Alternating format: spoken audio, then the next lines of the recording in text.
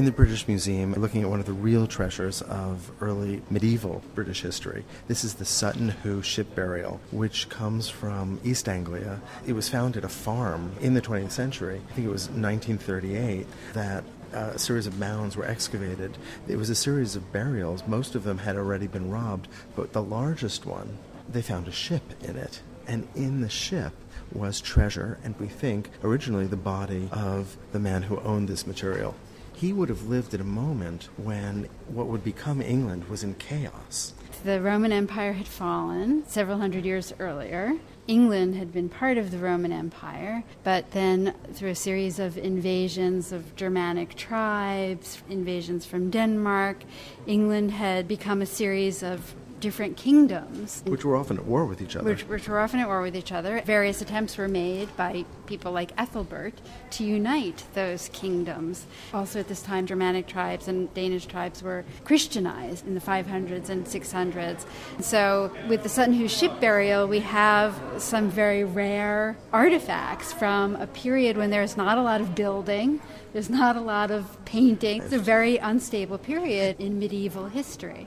You really get a sense of what that world was like from the things that we found in the burial. You find objects of warfare. You find this man's helmet, shield. It's also very finely wrought material. Probably one of the most famous objects is this purse lid, which is made of gold and cloisonne. Yeah, enamel cloisonne.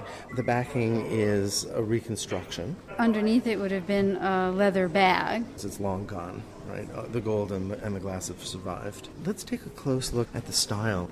We have typical interlacing of abstract forms, also the introduction of animals. Along the bottom we have on either side, it's a very symmetrical design, frontal human figure who seems to be attacked on either side by wolves. It looks pretty serious, yeah, you see that doubled, almost as if it's a kind of mirror. His mouth is open, he looks like he has a mustache, his face is a circle ringed with a pattern that could almost function as hair, but the mouth is open almost as if it's a kind of scream or a kind of distress.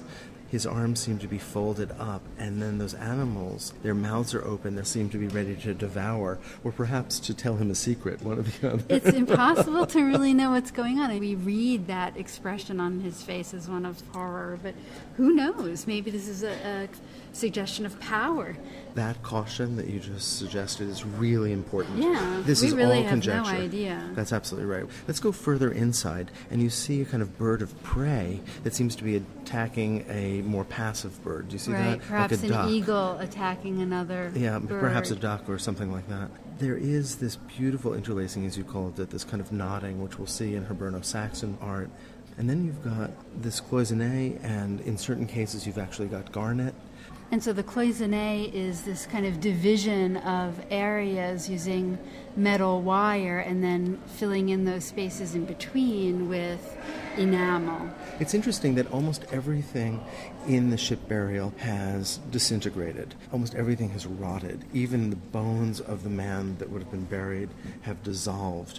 Really, what's survived is the enamel and the gold. And we actually have the gold coins that were in this purse. In the purse themselves. And we're looking at something from the early 600s, from a period in European history when so little remains for us to understand what it was like during this period. But we do get a sense of what their costume must have been like, from the purse lid, from the belt buckles, from the shoulder clasps. Or at least the costume of a very wealthy, very powerful, likely king.